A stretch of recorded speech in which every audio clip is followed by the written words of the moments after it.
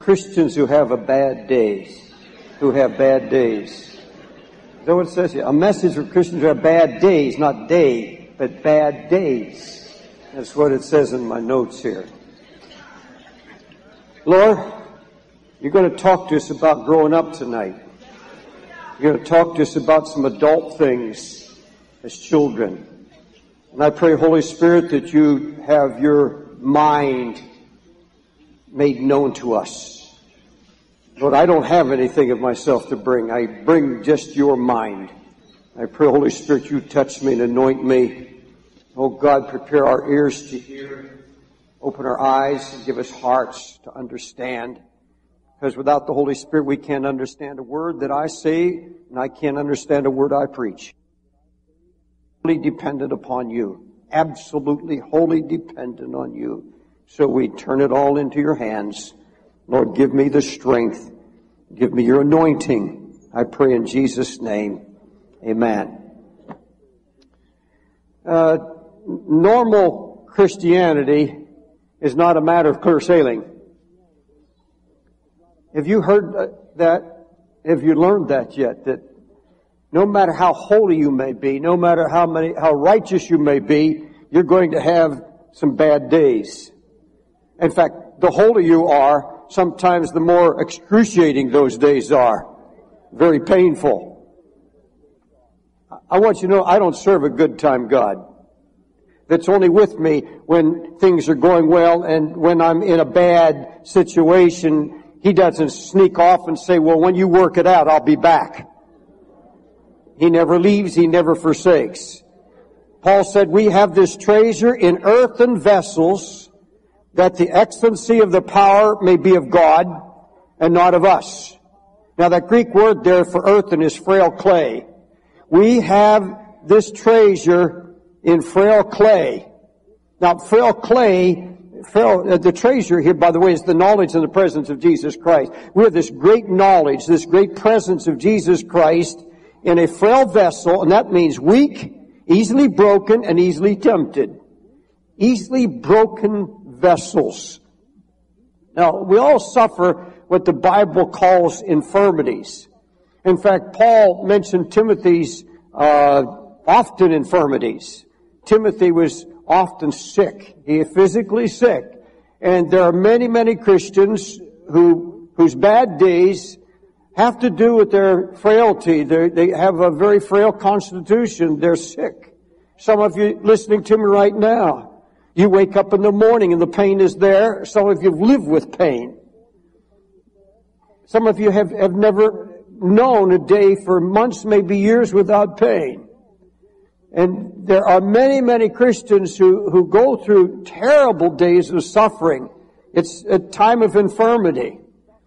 We're not speaking about that.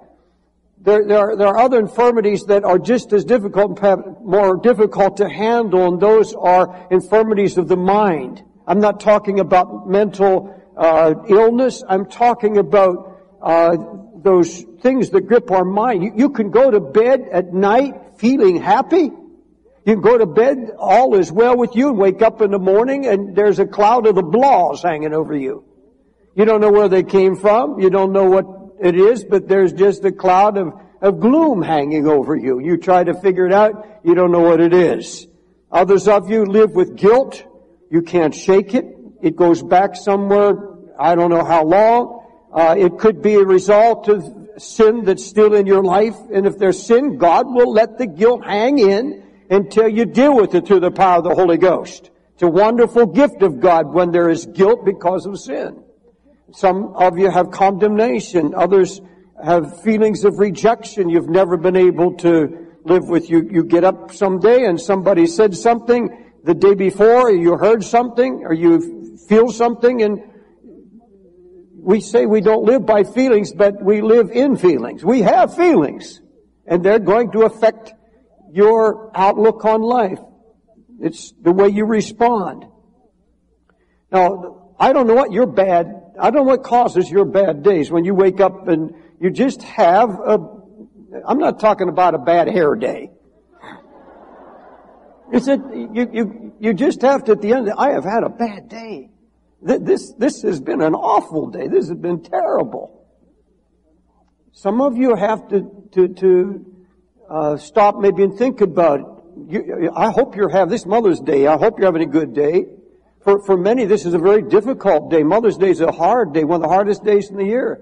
Because either your mother is gone, maybe she died not being a Christian. It could be so many things. Some of you that are on drugs or coming out of drug life or alcoholism, and you don't remember a good day with your parents at all, or your mother especially, and it's a hard day. For others, it's Christmas because they have no family. I can't describe what it is. Let me tell you what a bad day is for me, for example.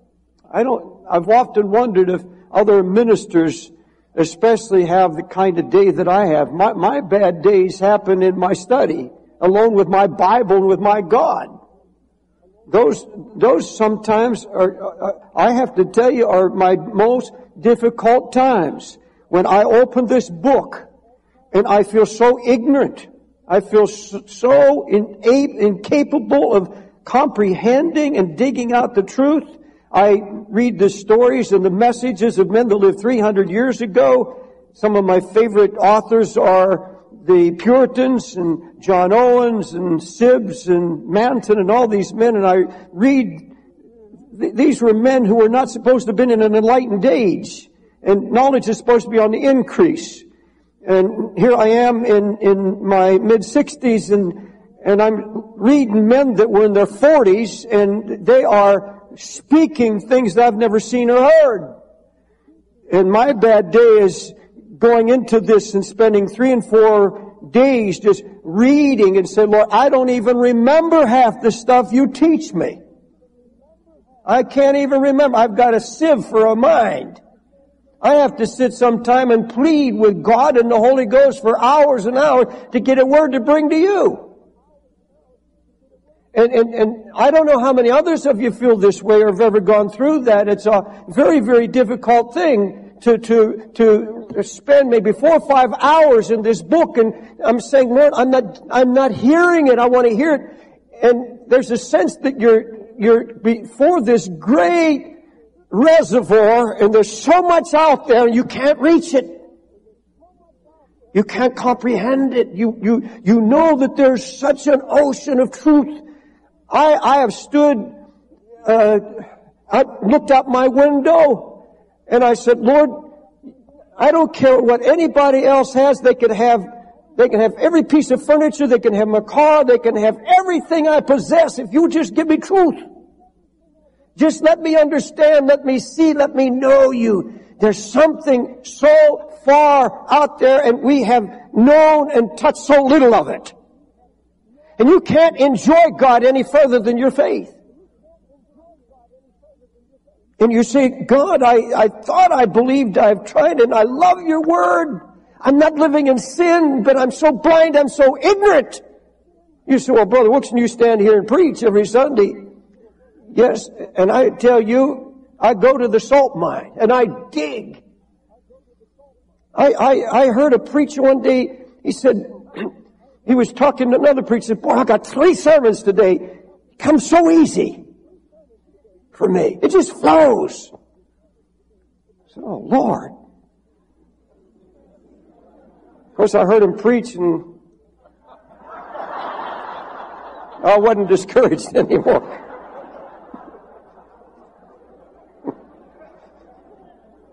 You see, that for me, that's, I have to say, Lord, first I pray, Lord, Holy Ghost, is there anything standing between you and me? I want it clear. I don't want anything. And I'll tell you, folks, that's the way you ought to pray. If there's anything there, take it to the Holy Ghost.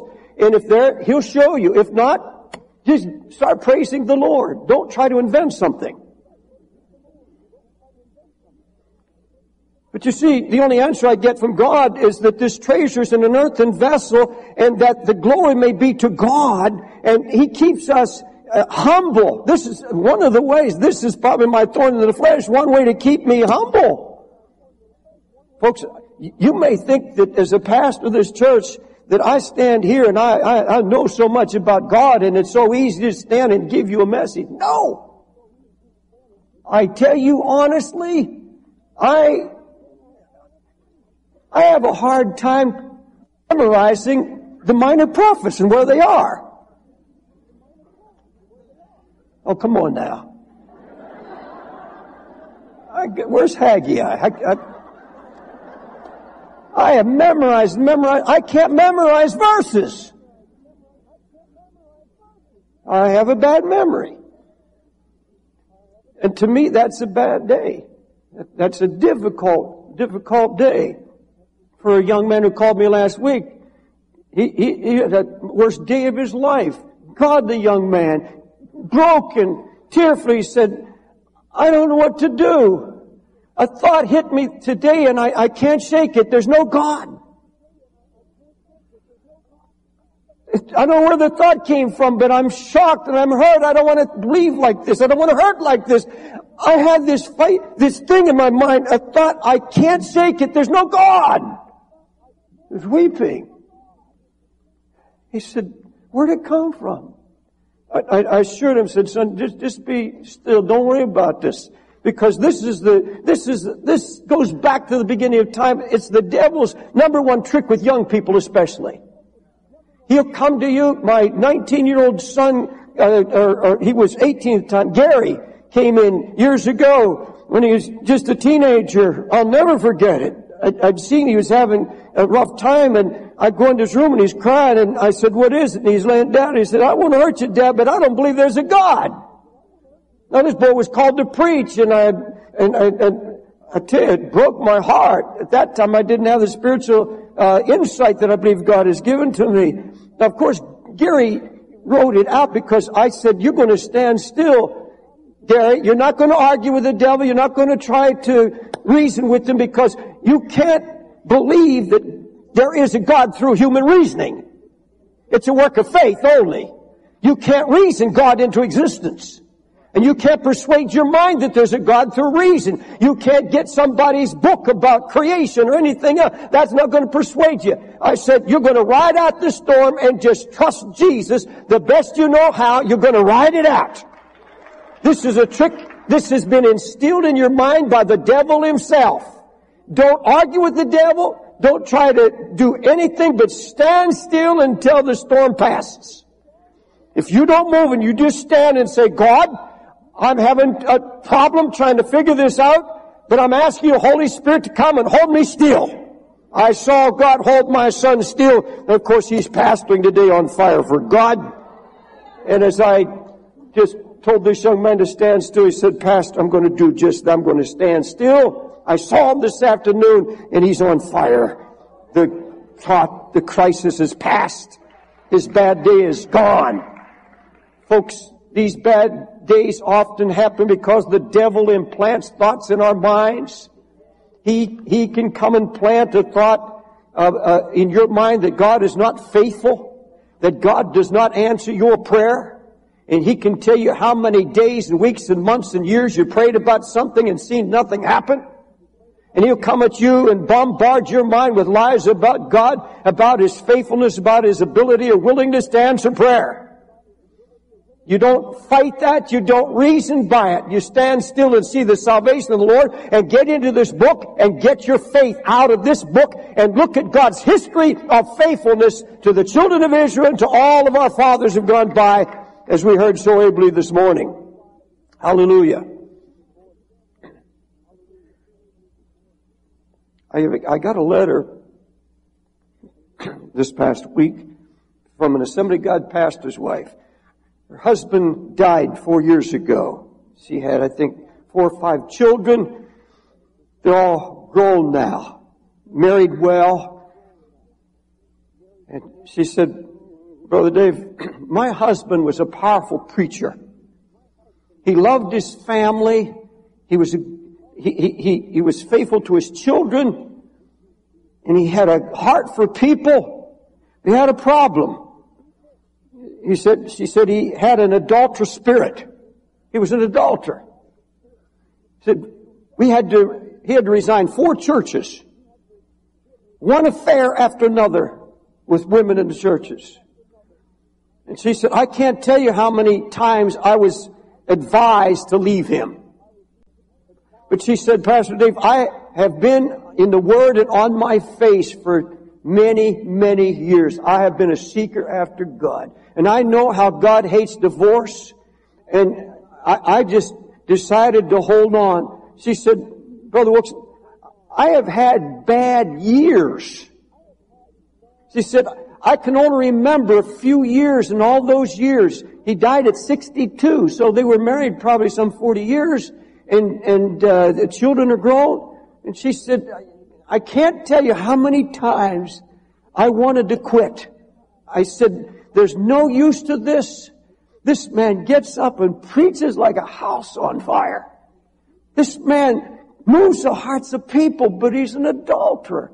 She said, I hope he died in grace.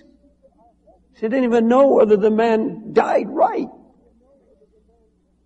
But she said, I've got to testify, Brother David. She said, all my children, because I had a promise the whole time, every time I thought I should give in, every time people would tell me that I was foolish to stay with this man and take all of this hurt and all this abuse. She said, God made me a promise that if I would just hold on and seek His face, He would honor me in the end. She said, Brother, I've got to tell you, God has honored me. All 4 of my children are married to Christians. All have good jobs. I've got grandchildren who love me. She said, I am honored and revered in my church. I'm called everywhere to speak to women's groups, to young wives who are abandoning their husbands at the slightest provocation. And she said, God has honored me.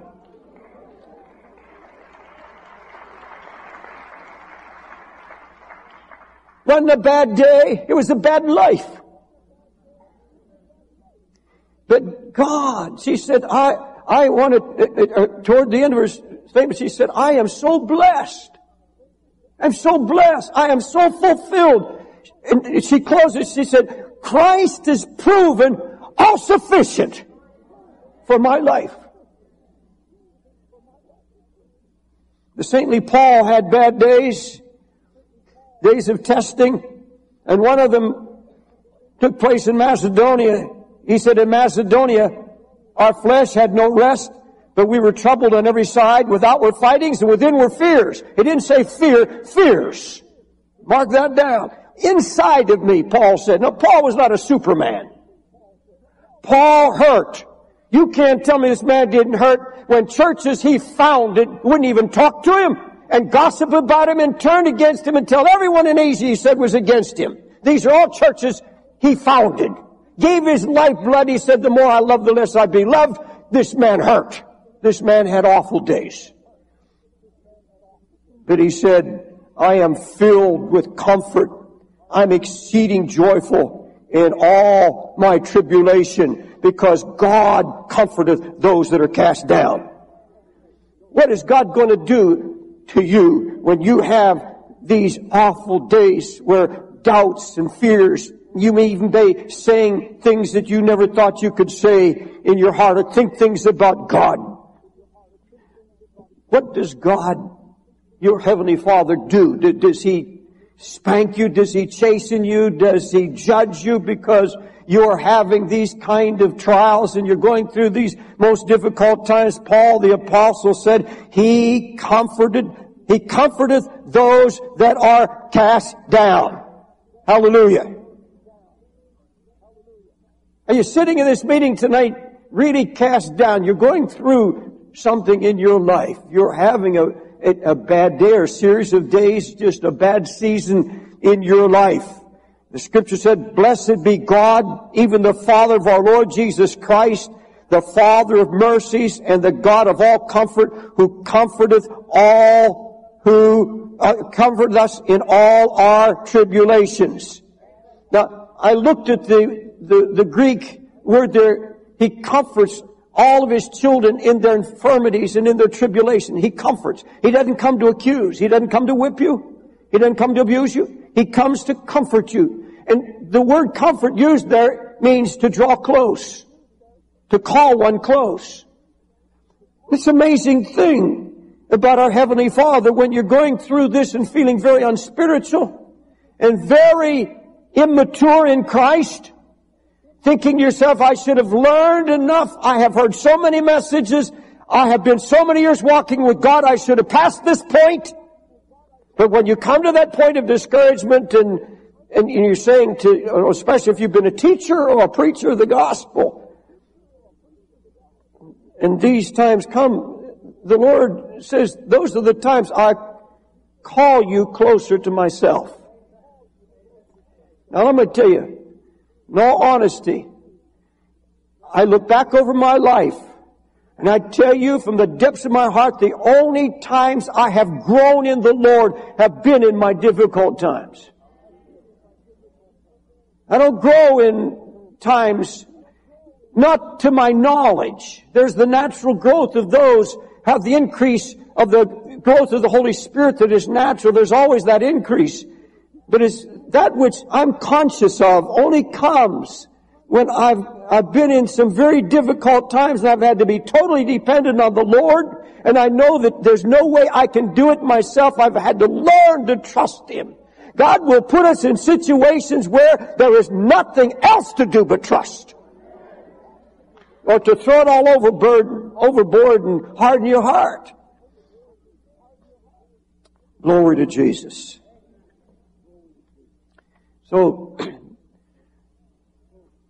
although we have bad days, and they're going to be inevitable for especially those who are new in the Lord, listen to me please, they should become less and less frequent as the knowledge of who you are in Christ increases. There should be fewer of these days and they should be less intense. And there should come a time when the enemy comes in for an hour or two that you have the resources to deal with it. Now, I told you before that when you're going through a hard time, God comes in by His Spirit. Immediately He rushes in to comfort. If you allow Him, He's always there to comfort you because you're His child and He cares about you. Now, it may be because of frail health, doubt, fear, despair, depression. It keeps coming more frequently. And I'm telling you, folks, listen closely. If these things are happening to you more frequently, you're having more and more of these days that you can't seem to shake it off. And the depression keeps coming on. And the guilt and the fear hangs on. You're in need of some real spiritual help. Because this, if you allow it to continue, can turn to a hardness of heart. And I want to show you some of the scripture that will help you tonight, and I hope it will bring victory to you. Paul makes it very clear that it's possible to come out of childish bondage. Now, many of these bad days that we get are a result of our reaction to situations in our life and reacting childishly. Now, a child pouts. A child has short interest spans. A child can be laughing one minute and screaming the next. And this is what we often do when we're going through a trial. We are very childish in our reaction, and those childish reactions result in depression and guilt and fear and all these other things. In spite of our tantrums, I've had 4 children, got 11 grandchildren, and I've seen enough tantrums in my life. I've seen a lot of childish stuff, but never in any tantrum, never in any pouting session, no matter what my children went through, I never stopped loving them. I never wrote them off. I never disowned them. And sometimes we go through difficult times and we pout and we put on a fleshly tantrum. Oh, God, that's the way you want to act. Why should I pray? I'll read this Bible and I go through it, and we put on these little petty tantrums. God, how long? How long do I have to pray before you end? I don't see a sign of anything. God, you're not doing anything. That was the tantrum Moses put on. I haven't seen you call me. I haven't seen you do anything. God said, wait till tomorrow. You'll see what I'm going to do.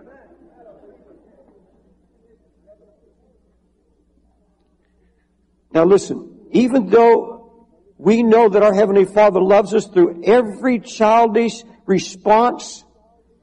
He has something better for us.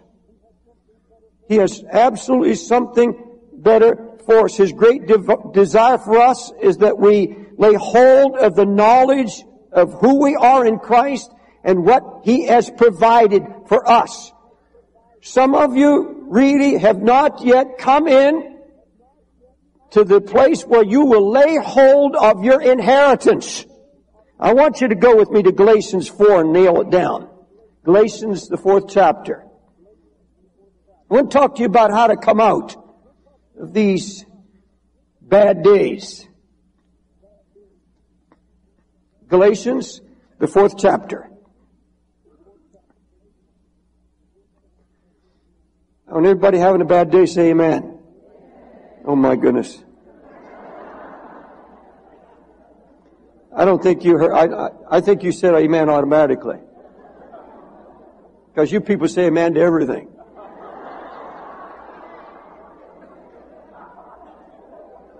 I could give my age and people say amen in this church. Verse 1, Galatians 4th chapter, verse 1.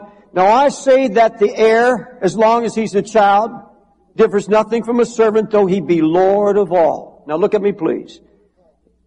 Under the Roman tradition, a child was placed in the hands of a tutor up to to 8 years of age. The parents paid the tutor, and then from 8 to 25, they're in the hands of a governor. Took care, especially the wealthy. Paul was talking about a father, wealthy man who's adopted a child. And he's taken this adopted child to school and placed in school under tutor. This tutor has one student, and he tutors until he's 8 years of age. At 8 years of age, he turns him over to a financial guardian. And that guardian takes care of him until he's 25 years of age. And all this time, he's an heir to a fortune. But the Bible said the heir, as long as he's a child, differeth nothing from a servant, though he be Lord of all. Now, let's talk about this child becoming 25 years of age, coming to full age. The Apostle Paul, verse 6, let's go down to verse 2 and 3. But is under tutors and governors until the time appointed of the Father. Even so we, when we were children, were in bondage under the elements of the world. Now look at me, please. Paul speaking first of all about the ministry of the law. He's saying under the Old Testament, under the law, we were in school. The believers there were in school. They were being taught. But he said, there comes a time when the schooling ends and you move in then to taking place as an heir, as a son. You're a servant right now because you are in school. You're a servant of the tutor. You're a servant of the governor. This boy, until he's 25 years old, couldn't touch his inheritance. He had no power to control his life. He was told when to go and when to come, do this, do that. He was under the law. Now that's what he's talking about first. But he's also talking about believers today, in this generation, us. He said when you're a child, you're childish in your thinking when you're a child and you have not laid hold of your inheritance. He said you're under bondage. You're under bondage by legalism. Laws that you establish for yourself.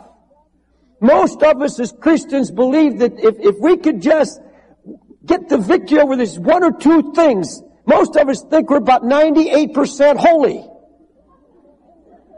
And we got this little 2% thing we got to deal with. And God, if I just get this 2% settled, if I can just make you enough promises or grit my teeth, bite the bullet, if there's something I can do and get rid of this 2%, I'll be a saint. I will have made it. He said, you're still under bondage. You still don't see.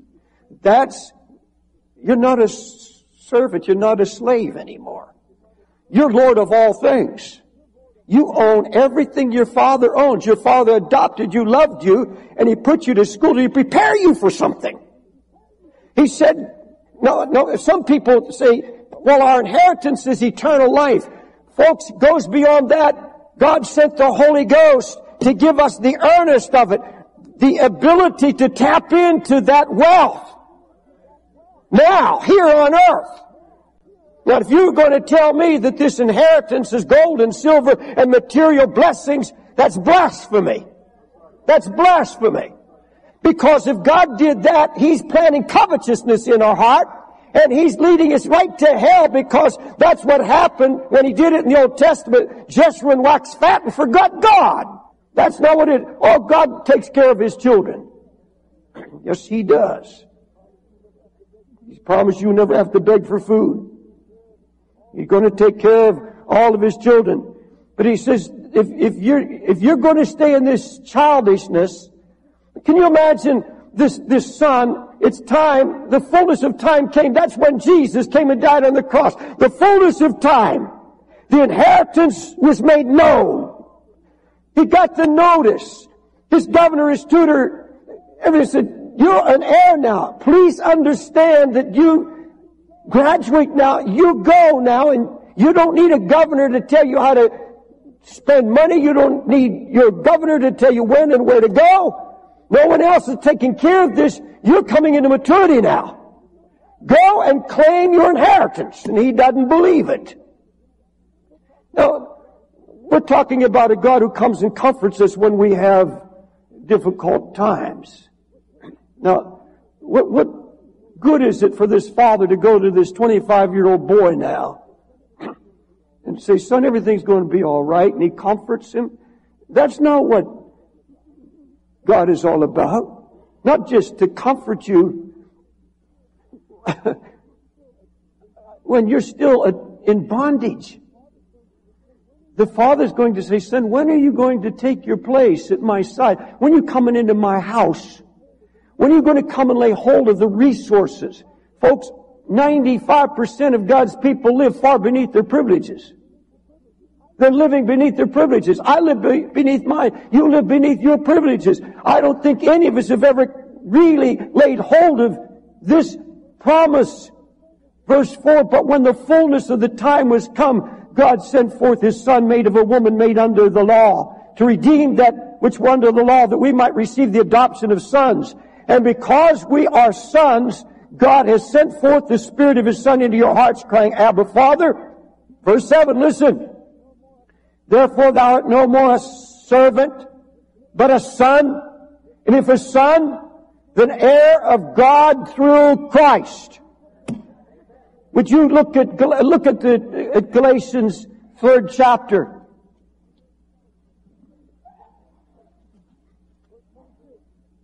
Verse 26. For ye are all the children of God by faith in Christ Jesus. Look at me now. If you had faith in Christ Jesus, come on, raise your hand. I have faith. I am a child of God. If you believe that Jesus Christ is your Lord and Savior, let me read it again, folks. It's in your Bibles. No, I don't have a special edition. Verse 26.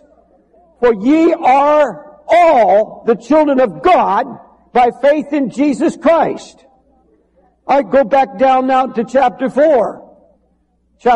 Verse 7. Wherefore thou art no more a servant, but a son. And if a son, then an heir of God through Christ. You're His child.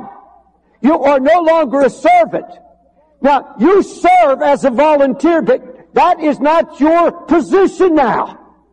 That may be an occupation that you choose. But you are a son of the living God, and because you're a son, you're an heir of all that God placed in Jesus Christ. God gave all of His glory, all of His power, all of His resources, and put them in Jesus Christ, for in Him is the fullness of the Godhead bodily. And He said, now you're an heir to everything that is in Christ Jesus. It all is yours. Folks, I'm seeing something clearer and clearer every day. That this world that you see around us is not the real world. This is an apparition. The real world is in the Spirit. Folks, Jesus doesn't live on this earth. He's gone to the Father. He's seated at the right hand. He's a man in glory. He's God, but He's also a man. If He walked into this building and walked on this stage, you could see Him. He would have a face. He would have ears and nose, mouth. He would look just like us. He's a man. And He's in glory at the right hand of the Father. And I want to tell you something. The real inheritance, the real thing that I want more than anything else is to be with Him where He is. He has seated us in heavenly places in Christ Jesus. And our brother spoke it well this afternoon about the stuff the only thing that most of this bad days many of us have to do with our stuff. We're afraid of losing stuff. We buy a house so it has a garage so we can store our stuff. You ever try to move? Stuff. Everywhere is stuff. And we're afraid of losing stuff. He said, set your affection on things above. The Holy Ghost comes down to draw us out of this world and bring us into our position, the spiritual position that He's put us with Christ in a heavenly place above the things of this world. Folks, when you begin to draw closer to Jesus, you're getting further and further away from the things of this world. You're getting away. There's no such thing in a man who is spiritually minded, who's moving out of this world. You know, I've heard preachers use a cliche mockingly. Oh, he's so heavenly minded, he's no spiritual good. I mean, he's so spiritually minded, he's no earthly good. Have you ever heard that? He's so spiritually minded, he's no earthly good. What a foolish statement. What absolute foolishness. The only way you're ever prepared to be living on this earth God's way is to be spiritually minded. There's no other way you can survive with the days that are coming. I was yesterday in one of the newspapers. It said lifeboat practice on Wall Street. They're practicing what they call lifeboat training now, how to bail out in the ugly crisis that's coming. The whole page, it's the most incredible thing I've seen, far beyond anything I've been prophesying and preaching. And I see all these things coming. But you know something? The more you obey what the Lord said, set your affection on things above, not on the things of the world, the less this news means to you. The less these reports mean to you. They have no meaning whatsoever after a while. They have no meaning. Folks, I was walking down a country road this past week and just praying, and that scripture came to me. Life is just a vapor. Just a vapor. And it's gone. And we're worrying about our bad days. What God wants you to do if you have a bad day, first of all, you're going to be convinced that He's a Heavenly Father. And you may sit here today and say, brother, I just can't help it. I am not spiritually mature enough to deal with this. But my bad day has to do with the fact that I have a bad situation in my job that causes stress and I get sick. Yesterday's newspaper said 41% of all Americans now are sick daily because of stress on their jobs. Almost 50% are physically sick because of the stress on their job. Now I want you to know, my God has all the resources. Now these are spiritual resources, but they're all according to the riches of God in Christ Jesus. There's the riches of His wisdom we heard about. There's the wisdom of His knowledge, the wisdom of His grace.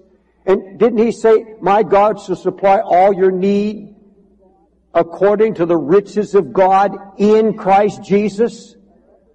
That tells me that a loving Heavenly Father, I believe that God works with His children on the premise of affection. You cannot make it in these last days unless you know. You won't make it through your bad days unless you're absolutely convinced that He affectionately loves you. There's an affection in His heart. We've been hearing that all day. This keeps me more than anything else. I know beyond a shadow of a doubt He loves me. I am so convinced of that. When I'm in prayer, and He said, if you draw near to me, I'll draw near to you. I just keep drawing near in worship and praise. I've literally felt His arms around me.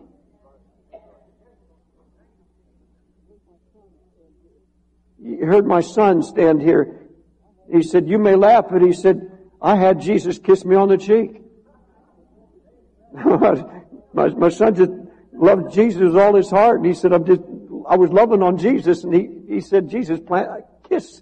He said it was a spiritual experience. But it was just like embracing, getting so close to His heart. Folks, that's what it's going to take in these last days. But first of all, I'm telling you, be absolutely confident that He's affectionately loving you. He has a great affection in His heart. He's not mad at you. That He is concerned about all of these things. Now, in Greek, the word, I want to show this to you. My God shall supply all your need. This is Philippians 4:19. All your need according to His riches in glory by Christ Jesus. I'm going to close in just a minute. That word there, need, means to handle all business, all that is lacking, all that's necessary. He didn't promise you to fulfill all your dreams. He didn't promise to fulfill all of your wants. You know, I want this, I want that. Best thing God can do is knock all that out of us and purify our desires. And He said, He didn't even say needs. He said, I'm going to supply all your need. Singular, not plural. I'm going to supply all your need because it's one. It's single. It's Christ. It is Jesus. Because He alone satisfies. Bill Gates is the richest man in the world. So many billions he can't count them now. Almost literally. But every billionaire, if you just hold on long enough and listen, they'll talk to you about nothing they have bringing them any joy or any satisfaction whatsoever. There's no joy in it whatsoever. Howard Hughes, one of the billionaires who died with 8-inch fingernails. Died with not a friend. There were 8 people at his funeral. In his confession when he died, he said, nothing I've owned, nothing I've had, nothing I've possessed has ever given me a moment of joy, but made me miserable. He died in misery, died in pain. You say, Brother Wilkerson, what's that have to do with me? I'm stressed out. I have bills that I can't pay. And I wake up in the morning looking at the future, and I have this gloom hanging over me. I don't know what I'm going to do. Others of you say, I'm in a living condition that's hopeless, and it just burdened me down. I'm living in a marriage situation that's beyond hope. Let me read you a letter in closing. It may help you. This woman said, Pastor David, in 1989, my husband lost a good job that was so important to him. He worked for the U.S. Army in Germany. He was fired by a commander who brought in his own people. It was a tragedy for my husband. He lost all self-esteem as well as his good income. He's never recovered. Even though he's employed, his salary is less than 1/2 of what he's making. Now the responsibility is falling on me to be the primary breadwinner. A few weeks ago, I had a meeting one Friday night, but I had 45 minutes after work to lay down and rest. I was looking for something to read, and the Lord led me to a box of papers that I had kept. I pulled out one of your old sermons, a place called Wit's End, April 24th, 1995. As I read it, the Holy Spirit ministered to me that is exactly where I am. I'm at my wit's end. I'm going to be retiring from the service myself and the worries keep piling on. We're drowning in financial difficulties. I can't get my husband's attention. He's like an ostrich that put his head in the sand and you just hope the problems will go away. God showed me through your message that I have turned in anger against my husband, and I've been depending on him. I've been depending on the flesh, and I need to turn to Jesus alone as my only hope, as the only one who can provide for me and bring me out of these problems. I see now my husband can never bring me out. I read the message with assurance that God was with me at my wit's end.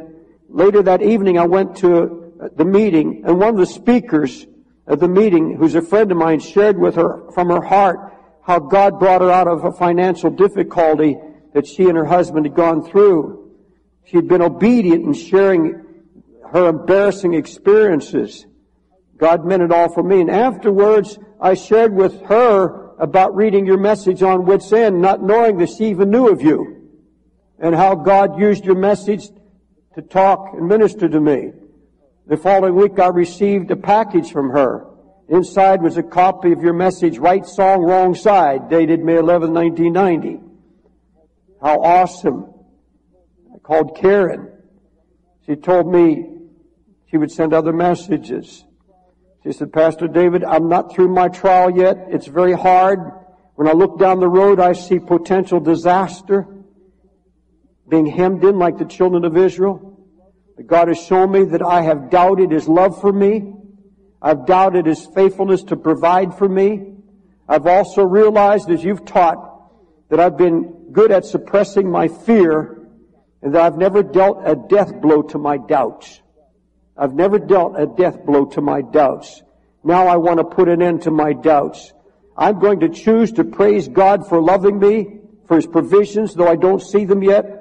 Please pray for me. My prayer is that Jesus, the author and perfecter of my faith, will heal my doubt, give me the gift of faith to trust Him completely. I pray that He'll give me a song to sing on this side of the victory. I want so to pass this test.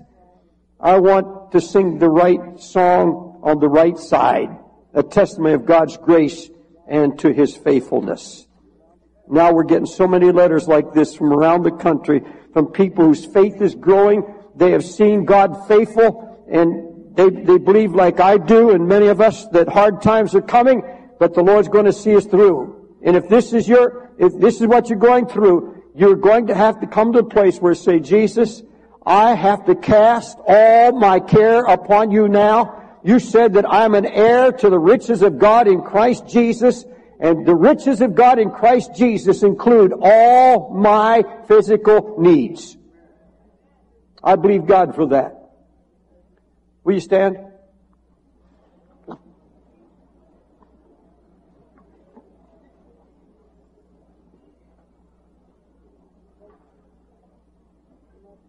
Folks, one last thing I want to say to you. I don't know what you're going through, but I do know what we're all going to go through. Some very powerful testing times. Little simple song we sing, Turn Your Eyes Upon Jesus. Look full in His wonderful face, and the things of this world grow strangely dim in the light of His glory and grace. Hallelujah. Are you afraid? There's nothing to fear. Nothing to fear. Hallelujah. Now, if you're going to take your place as an heir of God, whenever these things, you wake up in the morning, these things come at you, the Spirit tries to fall on you and just lay inside and bring you down in your emotions, tell yourself, Christ, my Savior, is my inheritance. In Him is fullness of joy, peace, wisdom, and grace, and all that I need. And you just start cozying up to Jesus and start looking to Him I find myself doing that every hour of the day anymore, all the waking hours. Saying, Lord, I don't want to be attached to anything on this earth now. Nothing. I don't want anything to take my attention away from you. Folks, you know that's possible on your job. That's possible on the way to work, on the way back. It's possible. Turn off the television. Turn everything off. Get alone with Him. Start drawing closer and closer to the heart of Jesus. And you'll see the changes.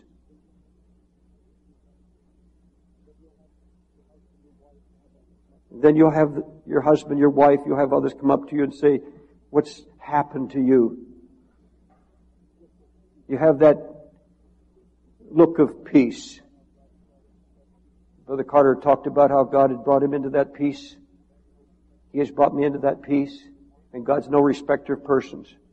He wants you to go through your day with peace no matter what you're going through, and rest in the Holy Ghost, so that those bad moments, they're only moments, and you're dealing with them by the power of the Holy Spirit.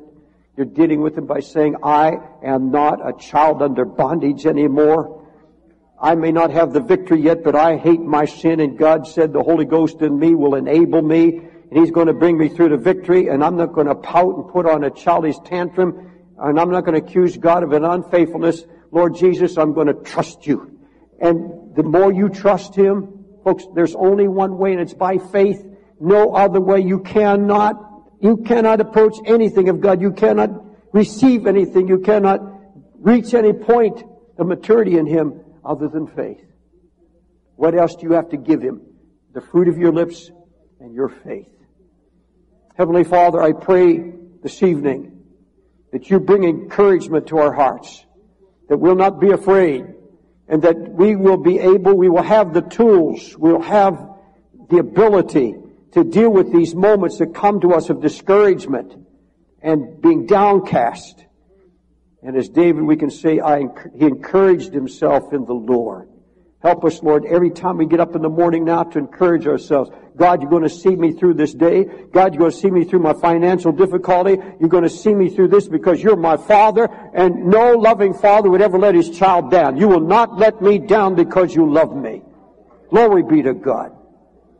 Now I'm going to give an invitation for those that are going through not a difficult day or hard day. I'm not talking about the past 24 hours. I'm talking about a season you're going through. I don't care if it's been days or weeks. There's confusion. You are not confident in God's will in your life. And little by little, you're being disturbed in your spirit. The total peace of Christ has not been yours lately. And your nest is being stirred. And I'm speaking in the Spirit now, very clearly to a number of you standing here right now. It's not that you're mad at God, you just wonder. You just wonder. Lord, I am confused. He wants to clear all that confusion before you walk out of this church tonight. If I've described you in any way, just get out of your seat and come and stand here. I'll pray with you, and let's believe the Lord, but come in faith. Please don't come hoping God will deliver. Come believing and trusting God will see you through this and deliver you tonight, right now in this church, in this service. Wherever you're at, all through, up in the balcony, go to the stairs on either side. Now, for you that have come forward, listen closely, please. When I have a difficult time and I go to Jesus, and the first thing He tells me is what I believe He wants to tell you tonight. You have no reason to be afraid. None at all. You have no reason whatsoever to be afraid, because I'm your God. I'm your Lord, and I love you. And if God loves you, He truly loves you, no matter what you're going through. He's saying, because of my love, because I am God, you have nothing to be afraid of. Nothing. And so I've always said, if God didn't give you the fear, why'd you put up with it? You're not put up with it if God didn't give it to you. You don't need to endure it. So Lord, I give you these fears. I give you all my fear. Fear is a terrible, tormenting thing. You don't have to be afraid. Look at me now. Folks, get it in your mind now. I don't care what you've done. I don't care what you've said. You're here now because you want Him.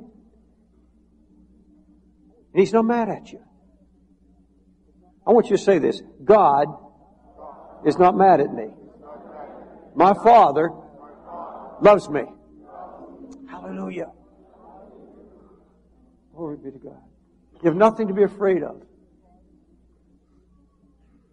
Heavenly Father, I don't have enough words. I don't have words in my vocabulary to reach into the hearts of these people who have come sincerely to you. I don't have to beg you. I don't have to scream at you. Holy Spirit, I'm asking you to come down now and do a work in the heart of everyone who has responded to you, not to me, not even to this invitation, but to your cry, to the call of the Holy Spirit. Holy Spirit, I'm asking you now to change lives so that suddenly the light goes on. I am loved. He is my Father. I believe Jesus Christ is Lord. He is my Lord. I'm a child of God. I have inherited everything I need to live above fear, to live above the power of sin. God, in Christ Jesus, living in me, has enabled me to have everything I need if I'll just trust that. If I will just believe it. Now, Holy Spirit, make that simplicity known and experienced in the hearts of everybody who came now. I ask you to take the darkness, Lord, smite the darkness, and let the light of the gospel, let the light of the love of Jesus come in. You loved us so much you gave your own Son. You said, you're a loving Father. You have affection. Put your arms around these women that hurt. Put your arms around the men that are coming right now. Lord, embrace them and say, you are loved, deeply loved. Now confess your sins and believe on me and trust me now that I will take you through every battle and every trial. I want everybody came forward and pray this with me. Jesus, I acknowledge you as my Lord and Savior. I receive by faith the cleansing and forgiveness of all my sins. Open my heart now and ask you, Jesus, to take my doubts and all my fears, my guilt, my condemnation. Remove it from my life. Oh, Jesus, embrace me with your love. Father, help me to know and to understand and never forget that you love me. I love you for that, Lord. And I thank you for it. And I give you my praise. Now just tell him thanks in your own way. Just say, thank you, Jesus. I give you thanks. I praise you. I return now to give you thanks. Hallelujah. Hallelujah. Remember the story I told you, that wife who endured a husband who cheated on her all her life, a preacher, and yet the Lord took her through. Same God who took her through, going to take you through. The same God who's seen me through all these years is going to take you through. The same God that's seen my wife through 25 operations, 6 for cancer, going to see you through. He's no respecter of person. He's going to see you through. Hallelujah. I want you to turn around and shake hands with 5 or 6 and say, God's going to see me through, or God's going to see you through. God's going to take care of things. Whatever God tells you, God's going to take care of it. God's going to take care of it. This is the conclusion of the message.